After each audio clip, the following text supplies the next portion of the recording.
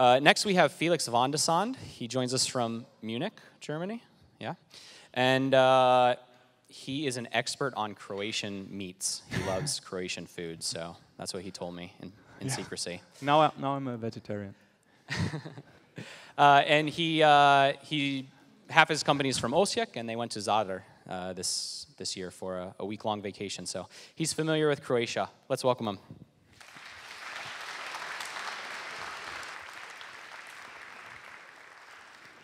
Thank you very much. Dobar dan, everyone. Thank you for sacrificing your Saturday afternoon today. I'm glad still so many people here. Yesterday I thought, okay, on a Saturday there won't be so many people here, but you're proving me wrong. I like that. I'll try my very best not to make you regret that decision. My topic today is I will talk about user experience design and how we can bake a brand into digital products with the help of neuroscience, behavioral economics, and why this is actually very important today. I'm supposed to introduce myself, right?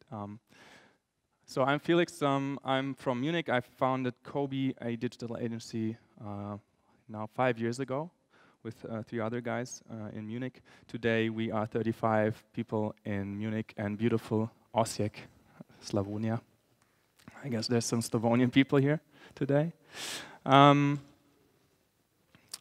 right, to start off with, give me a quick show of hands. Who of you has the feeling that the amount of information that we are processing or having to process today on a daily basis is just too much? It's getting overwhelming.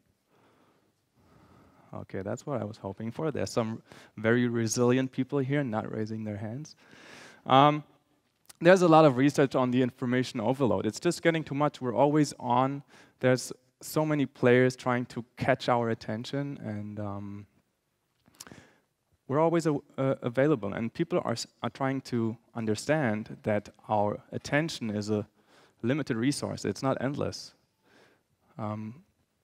So companies also understand that, and that means that the battle for attention is on. There's so many players trying to get our attention. Some businesses are making money with our attention, like WhatsApp, Facebook, Instagram. You're not paying for these products, you are the product, right? You're paying with your attention. So, and the winner in this battle attention are going to be the companies who will accomplish to get as much attention from the users as possible. So, what's crucial for getting the users' attention? This is a nice little research from Watermark Consulting, and they are saying, okay, if you want to get the users' attention and if you want to be successful, you have to have a great customer experience in the first place. And they did some research, okay, which are companies that have a really good customer experience, and they compared these to a Standard & Poor 500 index. So they made an index out of customer experience leading companies in customer experience, and compared this to Standard & Poor 500, which is the 500 biggest companies in the US, and also to customer experience laggards. So this means nothing but that if you invest in customer experience, you're going to be more successful in the stock market as a company. So investing in customer experience has a return on invest. You're going to be more successful. Accompanying this, the Design Management Institute looked at companies that put design thinking, customer experience design, user experience design at the heart of their company, at the heart of every thought inside their companies. And these are companies like, of course, Apple, very design-driven, Coca-Cola, Intuit, IBM, also Nike. The Nike CEO, he started as a designer at Nike. So every designer, you can become a CEO at a big company.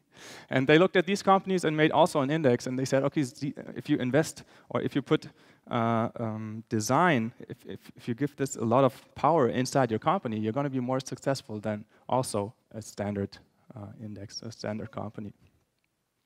So this means also not only customer experience design, but design thinking. This all makes sense. It's not just for fun or for making users happy. This has a return on invest. This is for businessmen, but enough of business. We're at a digital conference, so we want to look at digital products. And what's user experience? It's what we experience when we use digital products. And using digital products, User experience is an integral part of the customer experience. Customer experience, like on the when I call a company and I want to complain, that's customer experience. When I go into a store at the point of sale, what I experience there, that's customer experience. When I write emails back and forth with the company, that's customer experience. And what I experience with the digital product of a company, the user experience, that's a very important part of the customer experience. But because these products, I'm using these every day.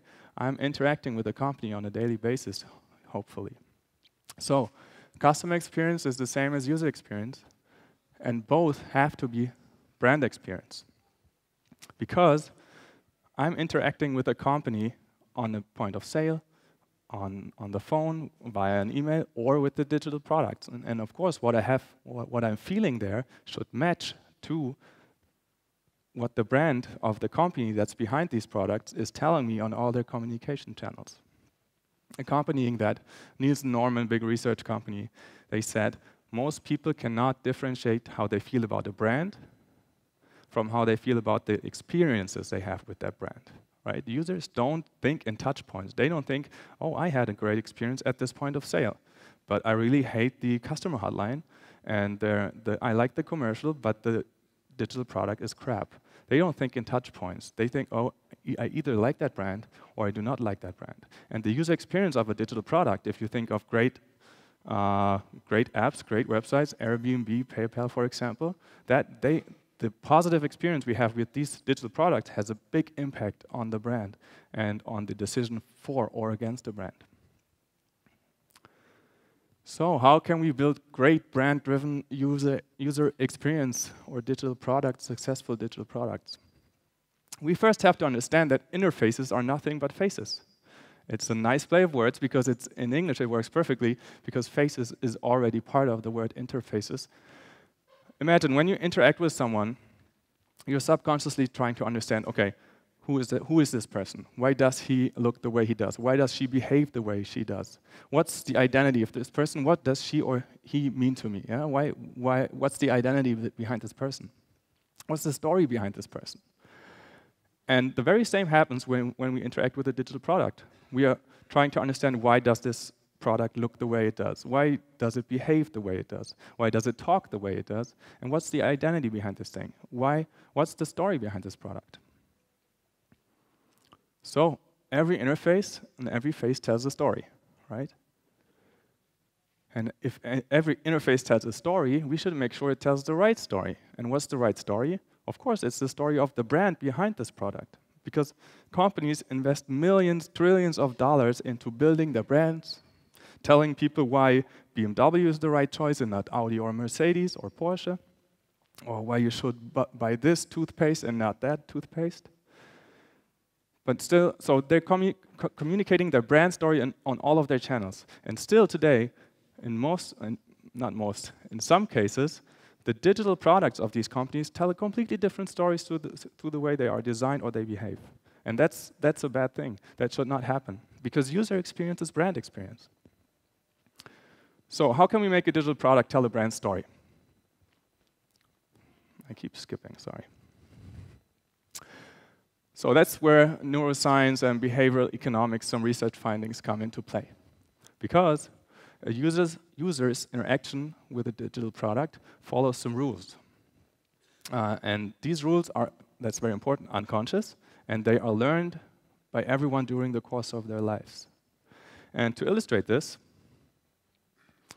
I have a quick question for you, a little test. You can make an estimation for yourself. How far would you guess are these two rocks apart from each other? And I have a little zip. You can think for yourself. So every one of you has probably a number in their heads, 100 meters, 200 meters. It doesn't matter. If I ask you now, how would you describe the relationship between those two people? You would probably say, okay, this seems to be a professional relationship. They shake hands, they leave a certain space between them. They don't hug. They're not close friends. It's a professional, cool, maybe distant relationship. Right? Anyone disagrees? The interesting thing is, we're talking about a physical distance with the two rocks. talking about emotional distance between those, when we talk about the relationship between those two people. Physical distance and emotional distance are processed in the same brain area. There's just one brain area processing the mental concept of distance, and that's very interesting. We know this from our language. We say, okay, we're close friends. That doesn't mean my friend and I are standing next to each other each and every day. We're just using the physical concept of proximity to describe an emotional relationship. We're saying, this guy has a razor-sharp mind. That doesn't mean he's cutting prosciutto with the mere power of his thoughts, right? We're just trying to describe, okay, he's very sharp, he has a very sharp thinking, and he's able to divide thoughts into little chunks and build them back together. So we're talking about the mental concepts here, and that's the core thing that I would try to describe today. Because with these mental concepts we can play. So we have to ask ourselves, what have we learned to associate with physical distance? And that's just an example. If we look at, I have this nice little pointer here. If we look at this parliament, there's the speaker here. There's a certain amount of physical space around him, and then comes the audience. So there's physical distance right here. Between me and you, the audience, there's a certain amount of physical space. I'm also elevated from the floor, physically.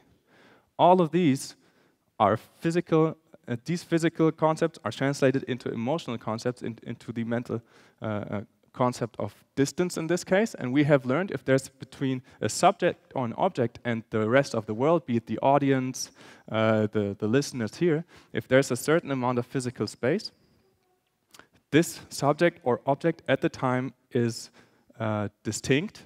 Yeah? I'm exclusive. I'm excluded from you guys. You are one group. I'm up here. Same here. And with this distinction and exclusiveness, there's also associated the concept of premium. If you think about kings back in the days, they would sit on their thrones, elevated from the floor, so they would be physically and thus emotionally higher than the people, and they would have between them and the people a lot of space. This is for the people to understand, hey, this guy is exclusive, this guy is premium, and he's elevated, he's better than you. Means we can use that. We can take advantage of these mental concepts. If you look at Apple, and I will use Apple as an example throughout this talk because they just play this very, very well. They seem to know about this. Design drives perception. The way they position the Apple logo, it looks nice, but also, if you look at all of their products, nothing comes close to the logo. There's always a huge amount of space, the maximum amount of space between the logo and the environment. Why is that? It looks nice, yes, but if you look at all the luxury products, nothing comes close to the brand. Physical distance, emotional distance, distinction, exclusiveness, premium. And premium is a very important part of the Apple brand. Why would I pay 3,000 euros for a computer that I can get for 2,000 euros or 1,500 euros? Because the Apple tells their potential and their existing customers on all communication channels, these products are premium, you need this to be better. I mean, as a designer, if I buy a Mac, I'm instantly double as good as before, right? You all know this. So design drives perception. We're talking about, again, emotional distance, physical distance, same brain area, talking about the mental concept of distance. So the way we design a product heavily influences the way it is perceived. To break it down, everything about a product, the logo positioning, the radiuses, the color, the material, everything is a signal that we decode into a mental concept. In this case, distance, distinctions, exclusiveness. And of course, these mental concepts, they should go hand in hand with what the brand is telling on all the communication channels. Why would this be a different story? This wouldn't make any sense. And because Apple is doing it well, I'm not an Apple fanboy, they just doing a really good job on this. If you surf to apple.com, there's maybe one MacBook, maybe 3 iPhones, I think that was the maximum. little drop shadow, and only white space, distance. Why is that? Because they say, this is a premium product, give me your money, and we say, yes, please. If you go to an Apple store, this is the only image that one is allowed to use in talks of the Apple Store, but you all know it. You would go in there, there's a huge table, and they would put 4 MacBooks on it. Why would you do that? If you work at Media Market, you get fired for that, right? At Media Market, product, laptop, laptop, laptop. At the Apple stores, big table, maybe 4, 5, 6 products, and a lot of space around them. Why is that? Because they know, we understand, okay, these things are premium, exclusive, distinct. Yes, I want to pay 3,000 euros. And this, I mean, premium is not the only value of the Apple brand, right? They're one of the, there's not a lot of brands that manage to put premium and this like lifestyleish, cool, creative brand appeal into one brand. They got lucky. They got that history of these freaks building their computers, and the designers got a hold of it, and they claimed it. And today, it's when you start as a designer at design school, you cannot even buy a Mac because it's too expensive. But still, that's what they manage to convey as a brand message. These are premium products, and they make you 100% more creative, promised. And this funky creative part of the brand, for example, that's what they play in the corporate behavior. If you go to the Apple stores, okay, you have these products staged like precious things, and then you have the guys standing there in their blue T-shirts, and it's kind of creepy sometimes. You feel like they want to go for a beer with you or something, but they have this like cool. They're these cool dudes that they obviously imported from California to hang out with you and steal your money. Okay, I'm going to stop talking about money. But this means nothing but the analog products, what the customer experience in the stores, the experience when you surf apple.com. And on every touch point with the Apple brand, you feel this premium appeal. And that's very important to Apple. And that means you have a coherent image of the Apple brand, no matter where you get in touch with Apple. And that's what you have to do. I mean, they invest so much money into building their brand. And they are delivering the brand message with the way they design their products, online, offline stores, etc. Wow, this is way too fast. So, when we talk of all of this mental concepts, this is called conceptual consumption. We consume concepts through the way products are designed. That means we permanently decode our environment. We want to understand, why is this product designed the way it is? Black, silver, shiny, why is that? We're subconsciously trying to understand why products are designed the way they are. We want to understand the meaning behind the product. And to illustrate this, nice little study that was conducted. They did a blind test with people. They gave the people a wine in this glass and a wine in this glass. And they asked the people, okay, which wine do you think is better and more expensive? Majority of the test, he said, yeah, I know a little bit about wine. That one's better. Come on, you're not tricking me. It was the same wine in both glasses. But what influenced their decision or their experience of the product was the vessel in which the wine was put in, right? What's the mental concept behind these two products, behind these two glasses? We have this thing, it's very elegant, finely designed. The wine is elevated from the floor, right? So what's in there must be something special in comparison to this bold, dumb thing. Down to earth, thick bottom, very robust, seems to be an everyday, ordinary object. So what's in there can't be as good as this, because this is elevated already. So again, the way we design products has a big influence on how the product is judged. And also how we physically interact with the product has a big difference or a big impact on our judgment. We're talking about embodiment here, if you want to Google it. But it's a big difference. Usually deodorants were used with a so-called pinch grip, right? You would take the deodorant and do this, and deodorate yourself. I don't know, is that correct? I've never said that. But what is Axe? Axe is a brand for young men. They would put deodorant on themselves, and then they have to start running because all the girls come running after them because they smell so good. It doesn't work, I tried it. Axe thought about, okay, how do young guys, young men, how do they want to use their deodorant? And they are very powerful, they have too much energy, you know it. And of course they want to open their deodorant with a power grip, right? Like a tool, mechanical, nice. That's what young men like. So very powerful masculine interaction with the product. The embodiment told the same story as the Axe brand told, for example, in their TV commercials. The important thing is, I said it before, all of this is happening unconsciously. This is a model by Daniel Kahneman. He won the Nobel Prize. He wrote a very, very big book on thinking fast and slow. I can only recommend this to understand you have no conscious power. You're completely driven by your subconscious, more or less. And he's saying, okay, the pilot, that's our conscious mind, has 40 bits only. That's just enough to follow and process what I'm saying, more or less. And all the work is actually done by our subconscious mind, called the autopilot. It has 11 million bit processing power. So the autopilot is the instance that reads the story behind the products we design, and that's why we have to cater to the autopilot and really take care how we design things.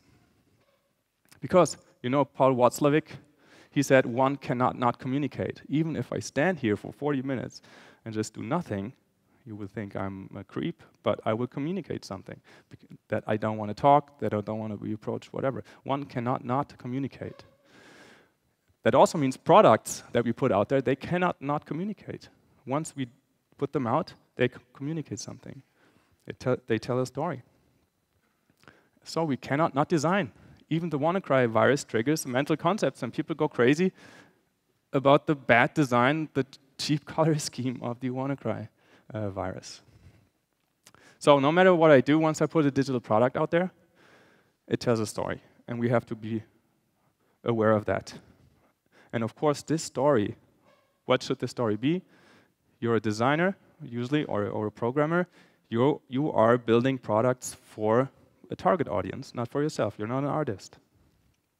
So, of course, every pixel, every transition is a trigger for a mental concept, and that mental concept should fit to the brand behind the product.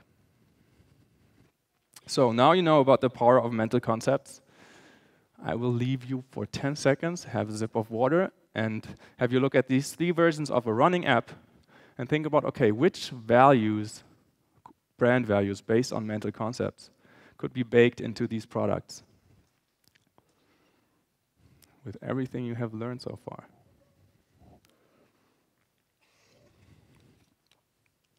I'm going to solve it real quick. So with the left example, we have this ascending line. The line is going upwards. What does that mean in our Western world when something's gone from the bottom left to the top right? That's progression, that's dynamic, that's forward, that's good stock performance. So with this upwards showing line, we encode a mental concept of dynamic, for example. If we want to say, okay, our brand is about being energetic, what color scheme what we use? Of course, is bright orange, because what have we learned to associate with energetic? That's when energy is set free, there's like reddish, orangish glow to things. So dynamic and energetic. In the example in the middle, we have this very, very bold font, right? Fat font type. It's about to break out of this button. It's so strong sitting in there, and we have this dark color scheme with a very high contrast. Yeah, what's the mental concepts behind this? Powerful, exclusive, progressive. Exclusive, I mean, that's that's a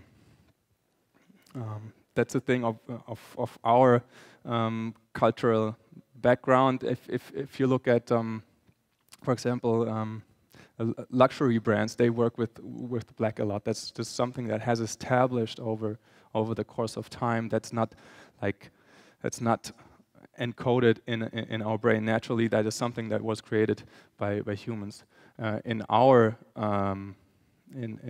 society. If you look at the Asian cultures, for example, white is the color of mourning, right? While here it is black. So black is mourning and luxury. That's actually weird. Okay, let's look at the last example. This is so cozy. There's not even one edge in there. It's all nice and round, pastel colors, soft edges. So this is so reachable. It seems all a lot lighter, like these human pastel colors, more empathic. And what you recognize already, I don't know how many designers are here, but you know maybe the taste dilemma, right? When you are talking about a product that you designed, and then the CEO comes and says, I showed this to my wife. That's the moment where you close your laptop and cry and go outside. And yeah, she said, yeah, she's a great designer, she doesn't like it. Make it red. Bullshit. What's nice about this is we never talk about taste. We talk about, okay, what's this start button design, this start button design, this start button design? What's the mental concept behind it? Does it fit to the brand? And that's a very efficient way to talk about UI UX design. So, what I want to tell you is never start designing or even programming without thinking about what will be the story of this product? What's the company behind this? What's the brand behind this product? What's the story I want to tell with this product? That's why we usually should start thinking about what's the brand? What are the brand core values? So you can start building up a semantic map. And this is just an example with 3 core values. I mean, brands are usually built on values, right? BMW has joy as their core value. Mercedes has sovereignty. I think Volvo is safety. So you start building your brand, maybe with 3 up to 5 core values: safety, empathy, ease, just as an example. And I will play through this example with these 3 core values. So you start with the semantic map of the brand, and you want to apply this to the user experience of the product that you're building. Then you go out and say, okay, just as the example with the physical distance and the emotional distance, what's the empirical knowledge of the brand core value ease? What have we learned in the course of our lives in our society, in the Western society, to associate with a value like ease? And of course, it's like ease is a certain lightness, transparency, a little bit of floating, reduction, low weight clarity, simplicity. And scientists say what fires together wires together. We have just learned there was neurons firing every time we heard, okay, lightness, ease, okay, that belongs together. Reduction, simplicity, ease, okay, that belongs together. Fire, fire, fire. Neurons fire. We just have learned that again and again. The empirical knowledge for the core value dynamic is completely different, right? We have tension, power, agility, maybe grace, this power and glow, motion blur for speed, and usually forward, upward direction. That's our empirical knowledge, for example, just a quick example for dynamic. Last but not least, empathy. What have we learned to associate with empathy? It's supporting each other, having the feeling you're on the same level, you're understanding each other. Warmth, human closeness, proximity, community, being together, connection. Now comes a very important step. Now we have the empirical knowledge, so what we have learned to associate with certain values. And now we have to translate this into codes, into design codes. But this is actually, okay, these are easy examples. But if I ask you now, which value is that? Ease, dynamic, or empathy? Easy, right? Anyone having trouble? We're talking about asymmetry asymmetry, progressiveness, lines going upwards. We have a little bit of motion blur, elements showing forward, these tension everywhere, these glow, high contrasts. And of course, these are the codes that encode the mental concept of dynamic. Let's play it through for the rest. Ease, of course, that's also an easy one. Lightness, just little colors, very bright, white, lots of white. Calm, floating elements. You can use a little bit of drop shadows to give it a low weight. Very accessible and reduced. Also some transparency. And the last one was empathy. And you could tell this is a lot warmer in the color scheme, for example, right? You have all these round elements being overlapping, being close to each other, going inside and outside of each other, connecting elements, and elements being grouped close to each other. So now that's for the visual design. But also, what not many are having in mind yet, from my experience, are transitions and animations. If you design a product, the very same screen, or the very same two screens, and apply two different kinds of transitions to it, this can change the perception of this product 180 degrees, right? And this also has to be driven by a brand, of course. Why? What else would it be driven by? So if you say you're BMW, and you're all about being joyful and dynamic, of course, in your transitions, you have to work with these dynamic, bouncing, fast transitions, and not if you're like a company that has ease as one of their core values. It's more like, oh, this is a little bit fluffy, surprising, light animation. This has a very, very big impact. This is movement. This is what our brain is wired to put attention to when things move. So this has a big impact on the perception of digital products. Last but not least, the tonality of the textual content is also important. If I have a button and I want to tell people, okay, this thing is on, if your brand is very empathic, is all about empathy, you might put there, I'm awake, to establish a kind of human connection between this thing and the user. If you're a bank and you're all about reliability, security, clarity, transparency, you can put there, I'm awake. That would be a little, okay, I know what is this? You would put their core status online. There's 1 and 0, all right? This is online or offline. There's no empathy here. Banks don't want empathy. All these decisions have to be driven by a brand. And why is this also important? This is a model by Professor Mark Hassenzahl in German, Hassenzahl. And he says, okay, digital products, they have a pragmatic quality, and they have a hedonic quality. And what I'm telling you is that the pragmatic quality, that it works flawlessly, that it has perfect usability and utility, that is a must-have today. You can't put a product out there that has bad usability. It's a hygiene factor, right? And it's not a differentiation factor to have great usability. You have to deliver this today. In addition to that, high quality in aesthetics has also become a must-have, more or less, driven by Apple with their design language, Google material design, all the big startups, Airbnb, Uber, they have great aesthetic quality. And you can't put products out there with a mediocre aesthetic quality. That will make you fall behind. So how can we achieve relevance and differentiation, that people want to use my product at all, and they build an emotional relationship with the product only with the hedonic quality? And this can only come from the brand, building user experience and user interface design derived from a brand. So the hedonic quality makes the difference in the end if your product will be successful or not. This is given. High visual and aesthetic quality is also given. This can make the difference for successful product or not. Okay, now you're saying, oh yes, nice talking and stuff, but have you actually done this? Yes. I brought an example for you. This is the Hypo-Vereinsbank. It's called in Germany. Here it's called Zagrebačka banka, I guess. It belongs to UniCredit Group. And they had a brand repositioning a couple of years ago. They said, oh, all our clients are pretty old. They're dying out. We have to think about something. how about we become a premium bank? So our new core value is aspiration.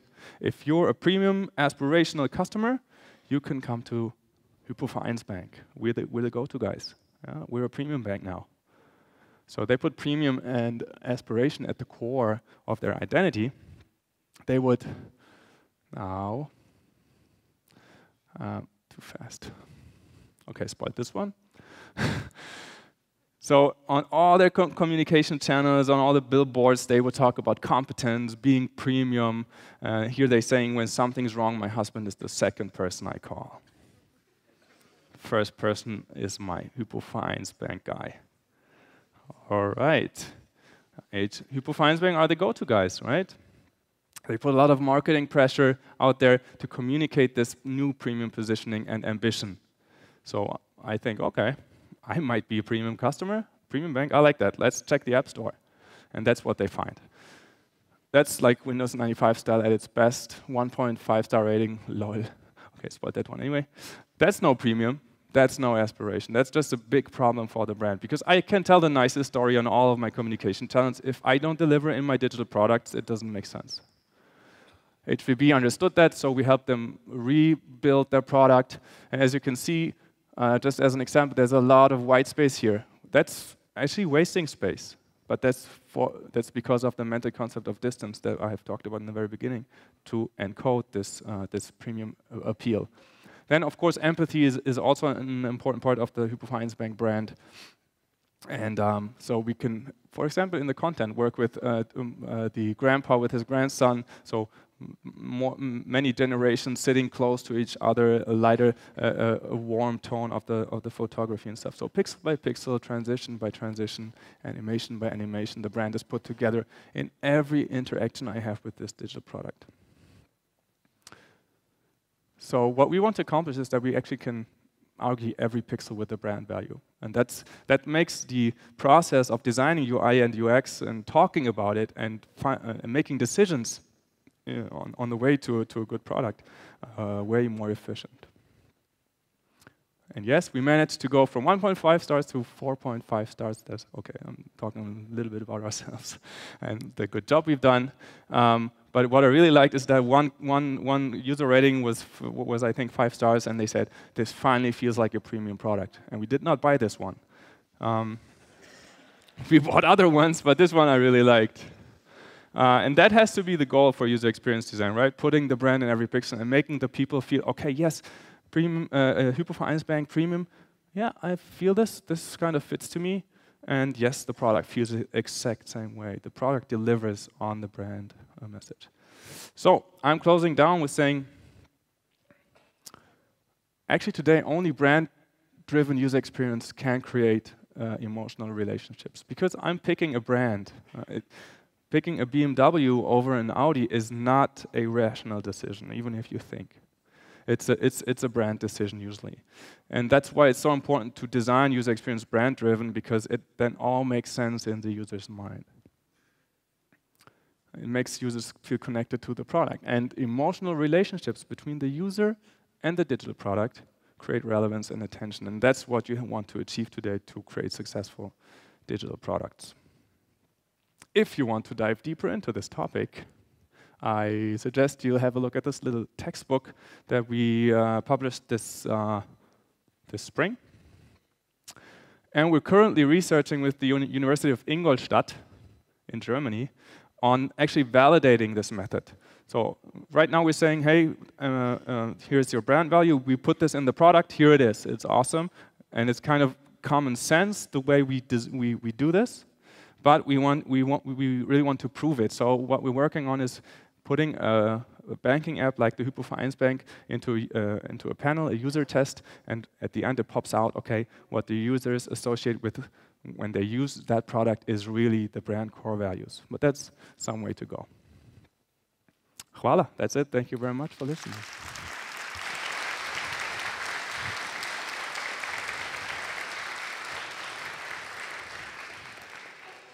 I have the first question. All right. You mentioned the pilot versus autopilot and an author's name, but you said it very quickly. What was that author's name? The author? Yes. Daniel Kahneman. One more time? Daniel Kahneman. Can you tweet it out? I can say it in German, but I don't know how to pronounce it. It's a German name, but he's American. Okay, I don't know. Yeah, if you could tweet that, that would be great, because then I can just copy paste. Any other questions? Okay. Hi, great talk.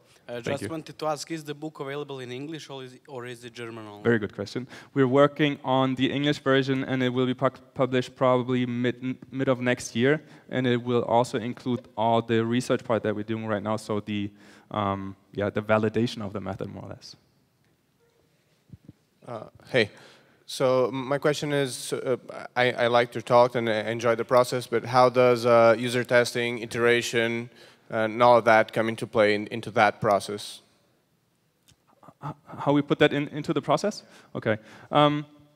So it's important to understand that we actually need to build successful products. We need two routes. We need the user-centered route, where we really do design thinking, look inside the users' heads, meet them at home, how they deal with their financial stuff before we even think about an app or something. That's the one route, and then build a product and iterate together with the user and make it work perfectly. And then comes this route that I was talking about, and this is about about the subconscious feelings that arise when users are interacting with this product. So you have the user-centered route, and the other route is the brand-driven route. And I mean, there's so much research about the user-centered route, and as I said, we're trying to really prove that the way we design from a brand-driven perspective really triggers the mental concept that we aimed to do. Did that answer your question? That was a long. I was kind of thinking, do you merge these two routes, or like they're completely different in your opinion? Yes, but right now we say, okay, you have to design this way to trigger the brand values, but we not. I mean, this goes into the first concept that we do. We show this to users, like the MVP version, but we don't test the design language yet. I mean, it's just a toolbox, right? Right now you design your first MVP, and then you go out and test it, and it has a nice design because you're a good designer. We're designing also a nice design, but it's brand driven. I mean, we can't prove it yet, but it's just it's a design language at the end with some theoretical background underneath it. Other questions? Right here. Great talk, by the way. I have a question. Yesterday, I don't know if you attended the talk of Jenny Shen, and yes. She talked about how culture dictates design. So I was wondering, when the things you were talking about, does that include that thing, or does it exclude? Is it just purely neuroscience, or does it include culture, the way people think in a certain culture? That's a very important part. If you're thinking, if you're reading from left to right or from right to left, ascending lines are going this way or this way. So yes, we're also planning to do. I mean, we're right now designing for the Western customer base. But we're also planning to do research. Okay, what are the implications of other cultures, and what are the mental concepts of other cultures? What do they associate with certain values? That will be very interesting, because you can't just, I mean, the big companies are doing this, but I also believe when it comes to mental concept, you can't just take a design that works in Central Europe and put it to China. For example, just the concept of luxury and precision that is completely different in China than it is in Europe. We have this German engineering thing, and for them, luxury is more like pretty wild compared to what we think is luxury. Great. That's all the time we have for questions. Thanks again, Felix. Thank you.